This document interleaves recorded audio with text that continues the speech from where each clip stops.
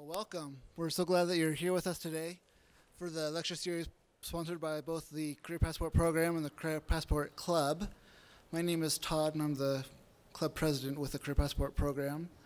If you're not familiar with either of those, you can see one of us in the club shirts, and we can get you more information on both the program and the club. As far as announcements, some of you have flyers. You can refer to those of upcoming events. One thing that's not on the flyers is our upcoming club spring social. It'll be on February 19th, 7 to 8:45 in the grand ballroom. We'll have treats and be playing Human Battleship. Today we have the pleasure of hearing from President Holland, who's the president here at UVU. And so please join me in welcoming President Holland.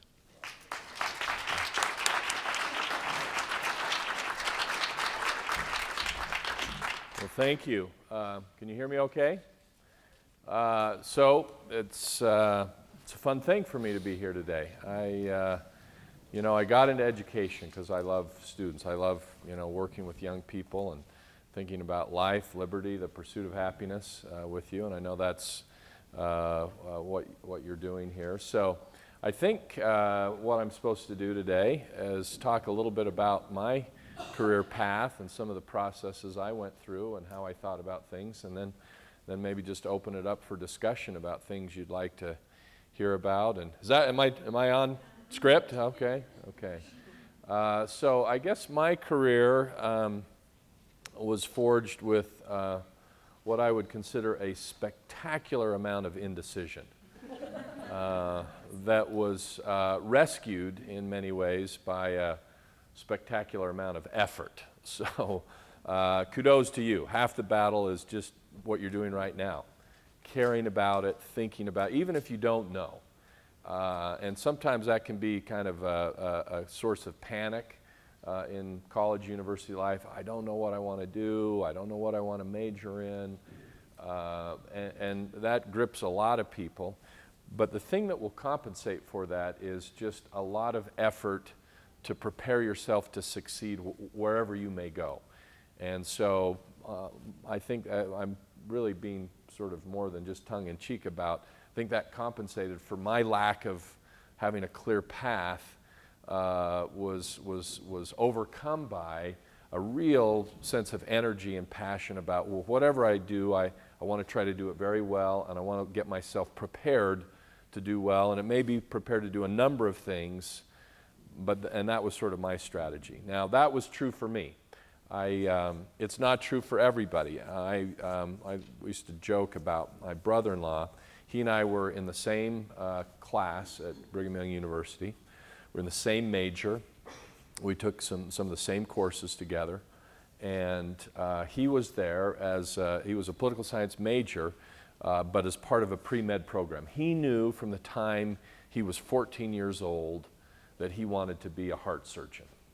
And I remember just looking at him with envy. He just thought about it, he was preparing for it, and he did political science because he wanted to be a heart surgeon, but he wanted to be a well-educated one with this broad, liberal arts background, and I'm just so envious that he knew that and just could work and plan, and he's done it. And he's now a heart surgeon at Utah Valley Regional and has a great career and is doing magnificent things, and that's great.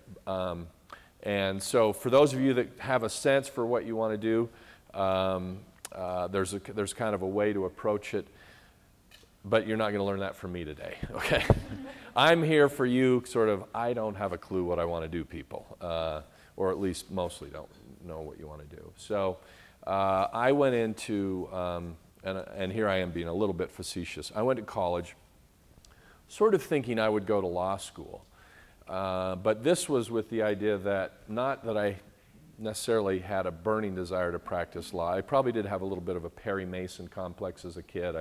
High courtroom drama, and I'd put away the bad guys at the key moment and all that. But as I got older, I thought, well, that may or may not be a very accurate reflection of what it's like to practice law. And so, but I do, I'm interested in government, I'm interested in law, principles of justice, I saw the law as good training. I talked to a lot of lawyers, or saw a lot of lawyers who were doing other things than practicing the law, so it seemed like it was good preparation.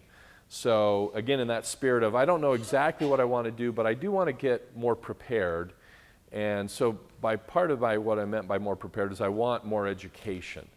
So I did decide fairly early on that I was going to at least go to college and almost surely do something beyond college, go to graduate school at some point. And the power of a law degree is that it could be a ticket or an entree into lots of different areas to do things. So that was sort of my plan, and then even in college, I was trying to figure out, well, what should I major in? And because pre-law is not really a major, and I thought about economics, I thought about political science, I thought about history. That was a real love, and then I thought, well, I probably should do some English. I knew that communication was important. I wanted to become a better writer. I wanted to become a better communicator. And so I really started to take English courses. They weren't really, frankly, my first love, but I learned that as I did more of them, I got better at it, and I kind of got into it. I became sort of a weirdo that actually liked to just read Shakespeare, even when you didn't have to. Very nerdy, I know. But that's kind of what happened with education. And then I kind of woke up my junior year and realized, I got a lot of political science credit, I got a lot of English credit, maybe those should be my majors. So I'm probably a bad example to all of you, because I know right now we're focusing on pick your major early, and if you can, that's great, because you really can get ahead of the curve.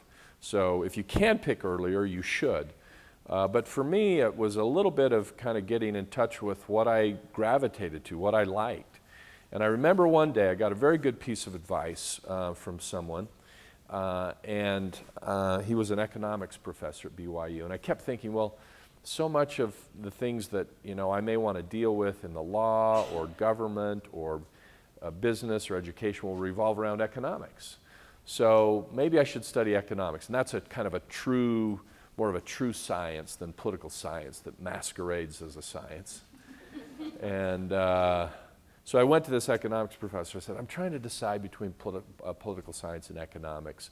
And I was frankly just waiting for him to say, well, there's no choice, economics, it's the one true discipline, and what is political science after all? And, and I had made a comment about, I think of the two, I think about more about politics. He said, well, that's easy. You should study political science. As much as possible, you should do the things that you naturally gravitate to or that you love, that you think about, because then it won't be such a burden to get yourself prepared.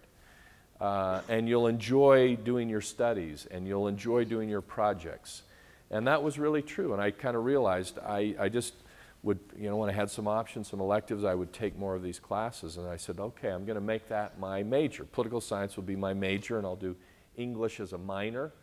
And that was a real turning point for me. So I did the English because it was good for me. I did the political science because I loved it. And I think because I loved it, it's the kind of thing that you wake up thinking about. You read about it, in your time off. What kind of books are you buying? What do you like to read in the newspaper? That sort of thing. As much as you can gravitate in those directions, you'll feel not just that you'll feel more successful. You'll be more successful because you'll put extra time into it, and it won't be painful. It won't be a burden to you. And so that became my path there. Now, so I get into my senior year and I'm thinking, okay, well, what am I going to do about law school?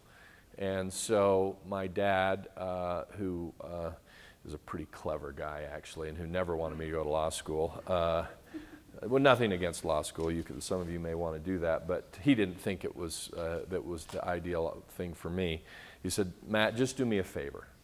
I want you to go to lunch, and I'll pay for the first one. You take 5 lawyers to lunch and ask them what they do during the day for their job. I got through 2 lunches and decided I don't want to do that. And it really was very eye-opening for me. So I had this kind of crisis my senior year of college to say, I've been planning on law school. Now I don't want to go to law school. So what am I going to do? And fortunately, I was at a university like this one that had resources where you could find more out about stuff. And I went to talk to some people, and you kind of did the networking thing in the best sense of that word. I sometimes don't like the word networking, but because it it conjures up images of insincere flattery of people and whatnot. But there is something about just talking to people and getting advice and counseling with other people. And so I kind of went out to mentors and friends to say, hey, look, I was going to go to law school. I'm graduating. I'm not sure when. And someone in that ecosystem of mine sent me a brochure about management consulting. This had not been on my radar screen whatsoever. I didn't even know really the field existed, frankly. And they said, you know, a recruiter was in, they gave me this brochure, they're looking for some people, and I just thought about you. And so I looked through it, and I read of these bios, and, you know, I sort of had this, I grew up, you know, in this environment where it seemed like business was what really practical people did, and if you were really serious about school, you did other things than business. And I looked at these bios, and these were really interesting people. And they were interesting lives, and they were well educated, and they were working on interesting and important problems and figuring them out. And not to mention making some good money along the way. So I looked into that and decided, what the heck, I'm going to apply. And so I applied for that job and got it. And I took a little detour. I simultaneously applied for that and then went to the Hebrew University of Jerusalem. There was a one-year graduate program there to study leadership in Western democracies in honor of a man named Raoul Wallenberg. It's a great inspirational story I can tell you about if you're interested. And so I had this dilemma. I ended up going to Israel. That was a great experience, a year after college, travel around the Middle East, have a little smattering of graduate school stuff, because there was still part of me that said, I'm interested in this management consulting thing, but should I get a PhD in political science? Because I wasn't going to go to law school. And anyway, back and forth, went to Israel, had a great experience. Still wasn't really sure that I was set for an academic life. So I thought, let's try this management consulting thing. Did it for a couple of years. Had a great experience. I learned a ton. There's probably not a week that goes by in my job here that I don't think about something that I learned in that job or some sort of experience that I had about leadership and management that was really useful. But every day I would come home from this job. I lived in Boston. I was single. And I should have been reading the Wall Street Journal, Forbes, Business Week. And I would come home and I would pick up the ideological origins of the American Revolution. I had a sickness, okay? And I finally embraced my own sickness, okay? And it was that, where does my mind gravitate towards? And my mind gravitated towards politics and history and philosophy. And I said, I got to do something about it. And I also knew that as much as I loved, you know, this kind of business environment and as lucrative as it was, that what my real passions were ideas and people and teaching. And that's what I thought to myself, look, if I could only do one thing my entire life, and I'm stuck with that one thing, since I tended to be someone who kind of wanted to do lots of different stuff. If I could just do one thing, and I wanted to live a life that was fulfilling and was interesting, that life would be in education, particularly in a branch of political science that allows me to do kind of politics, philosophy, and history all at once. And so then I decided I got to go for it. And so that's when I decided to get a PhD. And everybody in this firm that I worked for thought I was insane. Everybody else went to business school and basically went to Harvard Business School. And so for me to say, you know, I'm going to go get a PhD in political science, and I'm not going to, you know, do it in a Northeast setting, and people just thought I was throwing my life away. But for me, it's the mix of those things that's made all the difference. It was having you know, the openness to a different thing I wasn't expecting, management training, management consulting, then combined with an academic career, a PhD preparation, that's left me with, I think, you know, those things I was talking about, opportunities to do different things. If I want to be a professor, I can be a professor. If I want to be an administrator, I at least have a, you know, a track forward to be an administrator.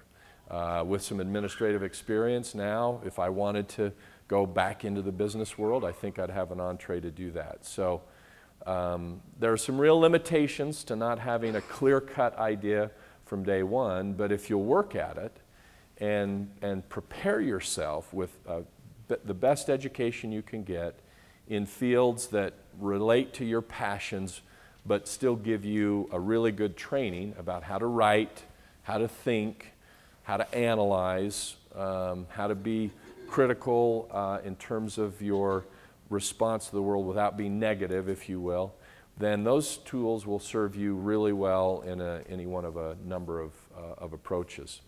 And in the process, again, talking to people. And so, you know, it was talking to people that opened up an opportunity I didn't think would exist in management consulting. Once I decided to go to graduate school, it was talking to my professors. How do you do this? How do you apply? Where should I apply? Once I got into a PhD program, it was how do I pick a dissertation topic and how do I turn this into a job? Because there aren't a lot of jobs out there for PhDs these days.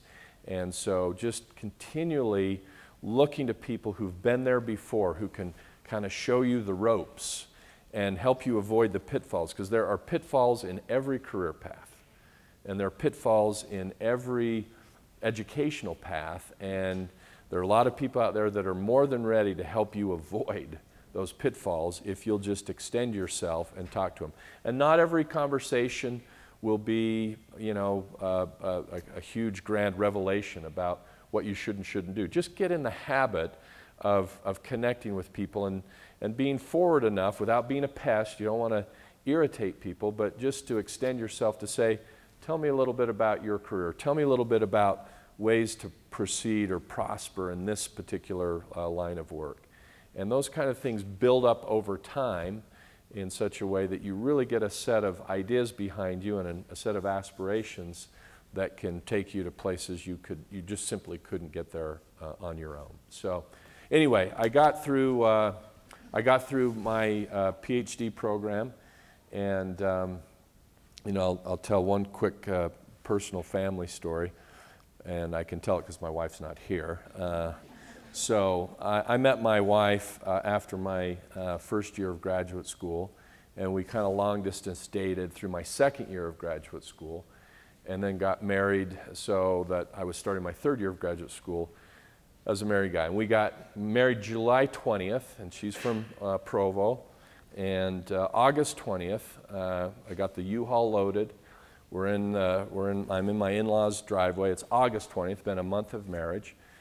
And she's standing on the doorstep, hugging her mom and just sobbing uncontrollably as we head off to Durham, North Carolina. And I'm thinking to myself, does it seem that bad, you know, to be going with me like this?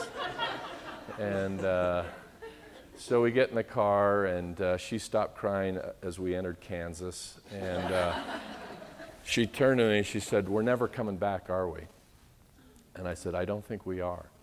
Now, not literally, you know, we'd never return. I wasn't leaving hostile territory, but the idea was I did not go off to Duke University thinking I would come back to Brigham Young University. First of all, I didn't think it would practically be safe to bet on. There are very few if you go on an academic career, you kind of have to be prepared to go virtually anywhere. And I also sort of had this thought about, you know, at some little sleepy liberal arts college town back east and reading the great books, and that would sort of be my thing. And so I said, not really. And anyway, fast forward the videotape or whatever it is we watch these days. I know it's not videotape anymore, but we're pulling out of Durham, heading back to BYU. My wife's sobbing uncontrollably now. She doesn't want to go back now. She loved Durham and our experience. So just so happened BYU had an opening in my field at my time. And I consider myself sort of lucky. And there is an element, frankly, of luck in sort of all this. But it's, this is sometimes attributed to Steve Martin, sometimes Arnold Palmer, but, and probably 3 or 4 others. But it's that definition of success is when luck meets preparation. I did get lucky. I have to admit it. But I also have to say I worked darn hard to be very well prepared, so that when that opportunity came up, I was the best prepared candidate for that opportunity. And so we came back to BYU, which was not expected, and I was on an academic path. I saw myself as a professor. I'd gotten out of the world of business and management and leadership and had gotten into the world of writing, research, and teaching. And I loved it. I enjoyed it. It was very stimulating for me. I loved working with students. I loved my research topics. I was publishing in areas that were meaningful to me, and I was finding venues to get them published in. And that's a very exciting, rewarding kind of career. And then one day, someone knocked on my door at BYU and said, "Hey, there's this opening at UVU, and you should throw your hat in the ring." And I sort of chuckled because I didn't know UVU. I wasn't planning on an administrative track. Everyone always assumes I would because my dad was a university administrator. But I was really sort of on this professorial path and thought if academic administration comes, it comes a lot later. You know, I was 2 or 3 guys behind the department chair, and then it's a dean, and then maybe you're an academic vice president when you're, 65 or something. So that's sort of where I saw myself headed at best. And they suggested this, opportunity at UVU. And I didn't know the institution, and so I didn't think much about it. Except I came home and I mentioned it to Paige, and she said, "That's it, you'd be perfect." So the other lesson in life is marry well. And marry someone smarter than you are, which is what I did. And she's intuitive, and she's bright, and she saw something instantly that I frankly didn't see. But that made my head snap. And I thought, well, okay, maybe I better just think about this. And then a couple of other people talked to me about it. And I said, well, I'd at least find out. And then I started to, look into this institution here that I drove by, 1,000 times in my life and did not know at all. And my eyes were opened up to what a fantastic place this was and the exciting things that were happening and where it was headed. And all of a sudden I thought, well, this is actually kind of intriguing to me. And once again, it was sort of talking to people, and very quietly. I wasn't campaigning for the job. I was really just exploring and talking to people. And the more I talked, the more excited I got about it. And the more excited I got, the more people started to talk to me about, what was going on here and what was happening. And it just kind of snowballed. Gradually, again, without a lot of forethought, not a lot of, this is my plan, I'm going to make it happen, but just kind of responding to opportunities and having those opportunities match what was, again, a life of a lot of preparation.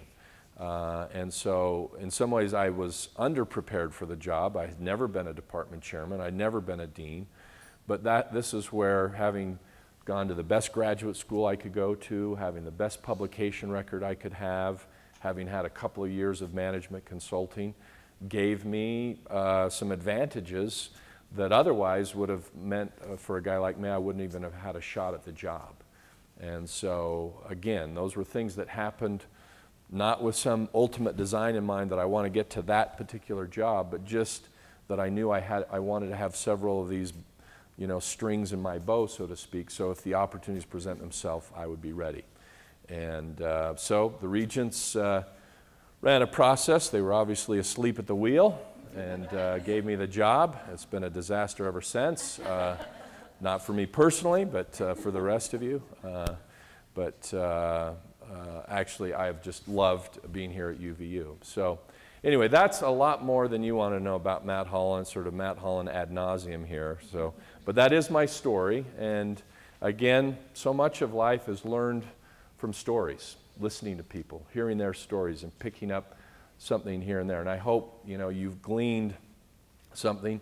Your path will not be Matt Holland's path. That's the one thing you need to know in these moments is when you go listen to someone, who's been there and done that and whatnot, I would really have you resist the urge, that's me, I want to do just that. Well, you can't. I couldn't have done that. It wouldn't have worked. But hopefully you will have heard something here today that will say, you know, there's a little something there that I could glean from that, or I could do a little bit better, or I could think about this way that will help move you through. So that's my only hope in terms of what you may get from that story. With that said, let me just open it up here and, you know, let you ask some questions about anything I've said or other things that are on your mind about career, about education, as well as just, you know, things going on here at UVU. You know, kind of the time's yours, and I'm happy to be at your disposal for a while. So, what's on your mind?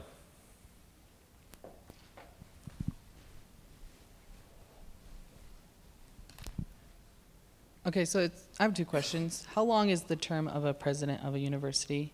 And then when you do finish your term, if you choose to, I'm not sure how it works out, what will you do afterwards? Yeah. So I went from the world's safest job, tenure at BYU, to the world's most dangerous job. I serve at the will of the regents. I don't have a contract. They could fire me tomorrow if I screw it up.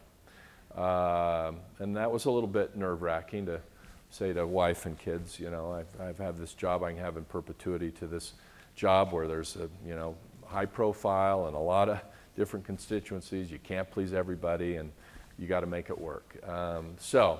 I said to the regents when I was going through the job search, because I got asked that, they said, if we give you this job, how long do you think you'll stay? Because I think there was some worry about, well, here's a guy jumping out of the ranks of junior professors. He just on some fast-tracking path to go somewhere else. And I said, I think that for a job like this is a large, complex institution, to really even just figure out the job, you kind of just have to be here for about a year.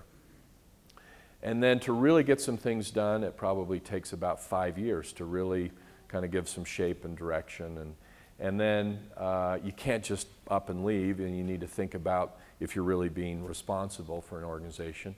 You need to think about a year of transition. So that would be 7 years. So as some of the staff that are here today can tell you, I've said publicly this last summer, I kind of told that same story and said, now I'm going into my 5th year. I'm halfway through my 5th year, and to think about 7 years, that seems way too short now. So I've said, I think I've got at least, you know, 4 more years, kind of a second term. I've done 4. I know what we were able to get done. I can see at least another clear 4 years of work ahead of me, and maybe another term after that if it's working for me and for the institution. At some point, I think it's just healthy, even when it's working well and successful, to rotate, you know, jobs. And that's the other thing I would encourage people to say is, you know, I'd really resist thinking about the 25, 30-year career in something. Think about, you know, being fresh and moving and developing, and I just think it's kind of a safer path, and it's also a more interesting path. So anyway, that's a long answer to say I'm here for another, you know, 4 to 5 years. Now, having said that, if some other opportunity came along that I couldn't resist or that I'd not foreseen right now, Regents haven't given me a contract. I'm not giving them a hard promise, but my mind is focused every single day on how we get UVU ready for our 75th anniversary, which is basically 4 years away. Then after that, as I say, maybe it's another 4 years, maybe it's another term, or maybe it's something else. Once again, captain of indecision, has no idea what that may be. And so far, it's worked out, so I'm not too worried about it. But it could be lots of different things. It could be another, you know, presidency. It could staying in kind of the path I'm on, or maybe it's going into business, or maybe there's some civic, you know, kind of project that I get excited about that I'd want to do. So as you can tell, you know, one of the great liabilities I have in my home life is that money has never been my primary motivator. So I'm as, you know, I have material needs just like everybody else in the world. I'm not some saint that way, but I did make a decision fairly early on in life that there were other things that were at least as important to me or more important to me than making money. And so whatever I do, I'm going to have to feel a real sense of passion and vision about doing it, if at all possible. So, yeah. With all of the time and effort and work that you've put in to get to where you are now, if you could pinpoint maybe one or a few things as to how you were able to balance your life, and not only balance your life out, but to really excel and become successful. Okay. It's a great question, and it's an important question, and one I'm still asking myself and wrestling with. One of the ways I like to first answer that is to tell an anecdote of a situation where I was in a setting much like this. It was a little different. It was an ecclesiastical setting, but it turned into a Q&A with Mitt Romney. I was working back in Boston when Mitt Romney was back there, and I was in a situation where he was an ecclesiastical leader. And so he was over a large multi-unit congregation of believers that I belonged to. That was one of the things that he did, and that was probably a 20-hour-a-week assignment. He was head of Bain Capital and rescuing this floundering financial organization that was literally going down the tubes, and people were screaming and lawsuits were being threatened, and he had to get it turned around. And he had a marriage and 5 sons. And so someone asked him, said, well, Mitt, how do you find balance in all that? And he said, well, I don't know much about balance. I just know that when my wife, my partners at Bain, and my counselors in my ecclesiastical setting are all equally mad at me, I'm doing it about right.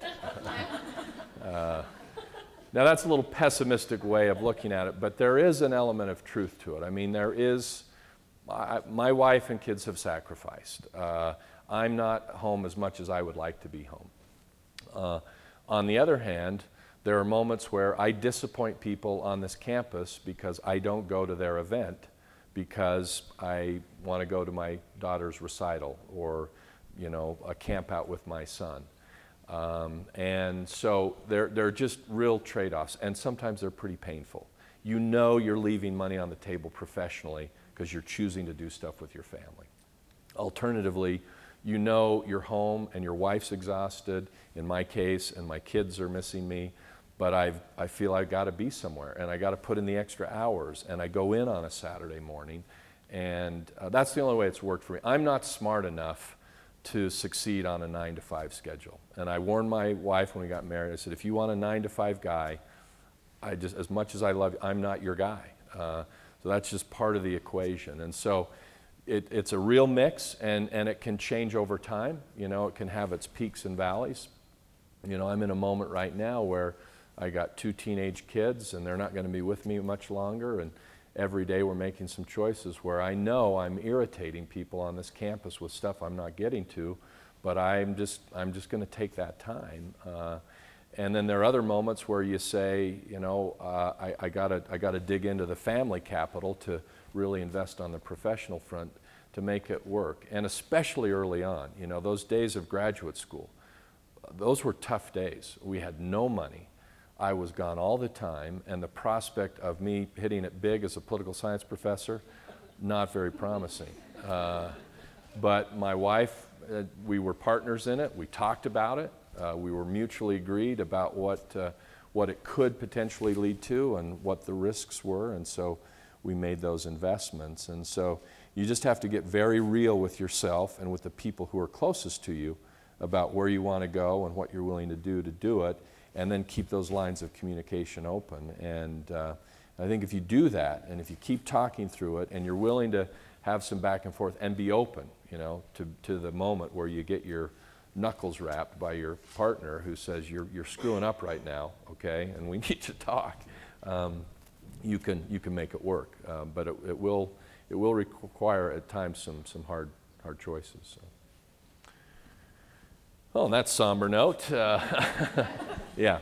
As far as you briefly mentioned networking, how do you keep that in perspective as far as, oh, now I'm nervous. as far as looking at networking for what it is and helping you get along the way, but then also keeping it so that you're not just being selfish. Sure.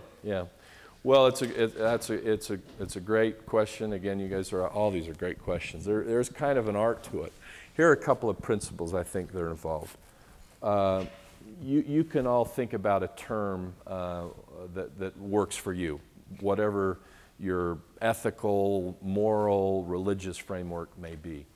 But I'll just use a simple term for me, and that's love, which is if you try to go through life genuinely caring about other people as much as you care about yourself, that's half the battle.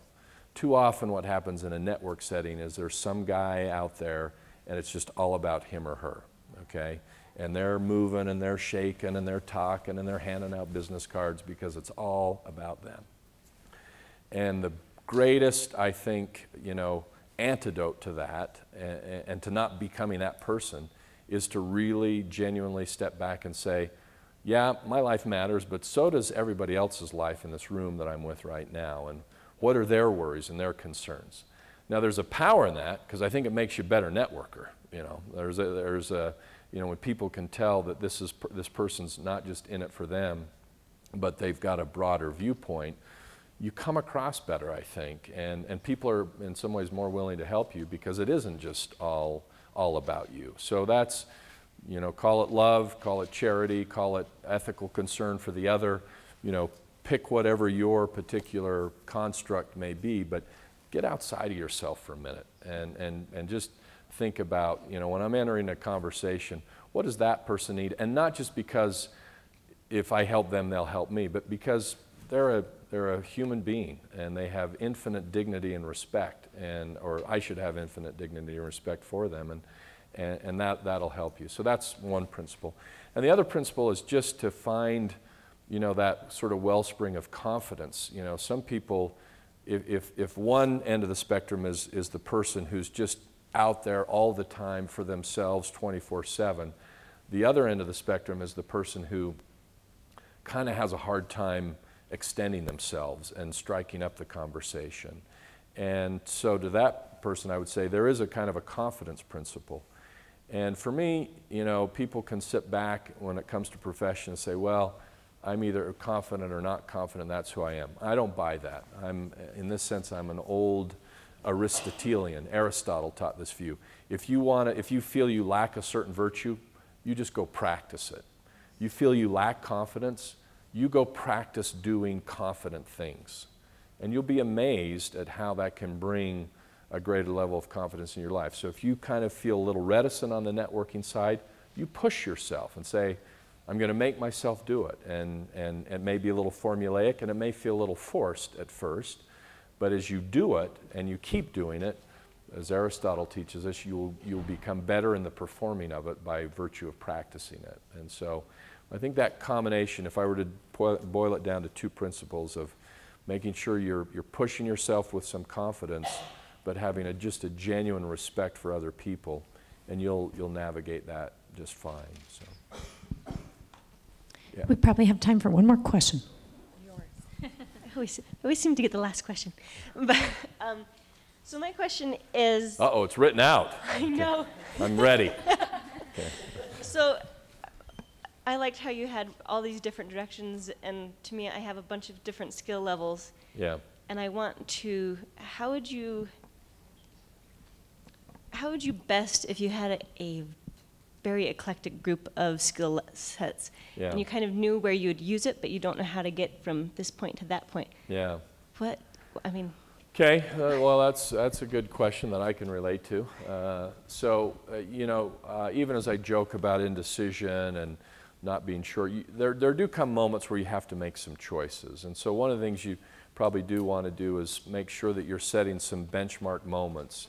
Say, I do at some point want to choose a major, not have someone just hand me a university, degree that I didn't pick for myself. So, and in the choosing of that can help, focus your attention and your perspective. So, you may not know exactly what you want to do right now in your college experience, but at some point, if you can say, at least for the next step, I can't see 30 years down the road, but for the next 5 to 10 years, I'm probably headed to graduate school, or I'm probably headed to this industry, or I'm headed to this profession, or whatnot, and at least get some incremental markers for you that say, well, if that's the case, then I should be doing X, Y, and Z. I'm still doing 3 things, but I'm probably not going to spend as much time on A, B, and C. Because there is a danger in the model that I've talked about, which is that you do get so eclectic and so diffuse that you never really focus. And that's ultimately what happened to me. I started with this big, broad, multiple majors, multiple careers, and then all of a sudden I'm spending 6 years on Durham writing on a topic that I now know more about than anybody in the world. Because I just sit in my library all day and read about that thing. So at some point you do have to focus, you have to develop some expertise, you have to not try to be all things to all people, because that really can be a rate limiting factor in your ability to progress. And again, talking to people in those areas where you're interested. So if you can pick some targets, whether it's graduate school and industry, and then go talk to people, say, how did you best prepare for that? Then they can help give you some of those embankments to retain as you pick a little more focused path moving forward. So, okay. Did you have a question? I'll take one more quickly. I'll be quick. I don't need a microphone. I talk loud enough. Hang on, we're recording. So Oh, okay. I know what talking to us. Obviously, someone in your position doesn't get somewhere without leadership skills. Okay, so I want to know what you think are some of the important leadership skills that you have, and then what's a leadership skill you wish you were better at? Yeah. Leadership skills do matter, and I also believe, in the spirit of my comments about Aristotle, they can be learned. My great colleague Kyle Reyes is back there with me. He studies leadership too at the UVU. One of the things we've done here is we've developed a leadership program for campus where we've picked, half a dozen core leadership, we call them leadership competencies. And now, that in some ways, that's an extended way of getting at your question. In some ways, leadership really depends upon the organization that you're in. Kyle and I have designed this leadership, training program for UVU. I don't think it would be the optimal training program for the Marines. Okay, there are certain organizations that have a certain need, a certain aim that may require for one style of leadership over another. So I'm always a little bit suspicious about, quote, broadly universal principles of leadership for all time and everywhere. I think there probably are some, but then they have to be tailored to the particular industry, the particular organization. Might be one thing in a church setting, might be one thing in a public setting, might be one thing in a private business setting, might be one thing in a military setting, and all that has to be taken into account. So that's one point. The second point is, I do think that in terms of some things that tend to cut across a lot of divides. And I think you were asking sort of something I've worked on and maybe something I want to get even better at. So one thing that's just vital for a leader is communication, and an ability to kind of tell an organization what you're thinking, where you need to go, what the difficulties are.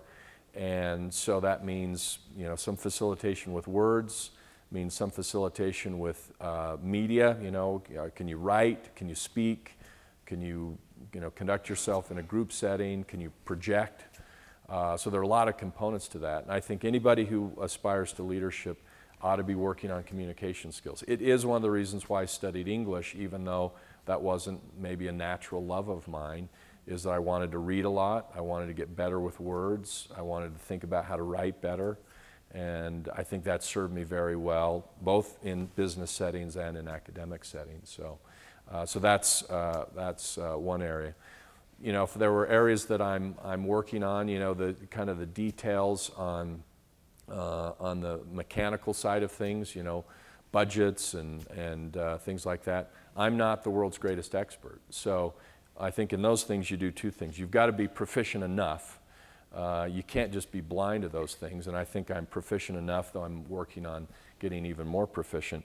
And you get good people around you who fill those holes for you. So part of my successes, to the extent I've had them, is I'm surrounded by a terrific team that fill in, where my skill set isn't as strong. And so that may be, just to wrap it up, a third point, which is you've got to be self-aware enough to accept, yeah, I'm pretty good at that, and I'm going to use that to my advantage. But here I probably need a little bit more help, and I'm going to go find, I'm going to recognize that I need that help, and B, I'm going to go find the people who can fill that out for me. And so that's what I do. So. Okay? All right. Thank you. Great group. Appreciate it.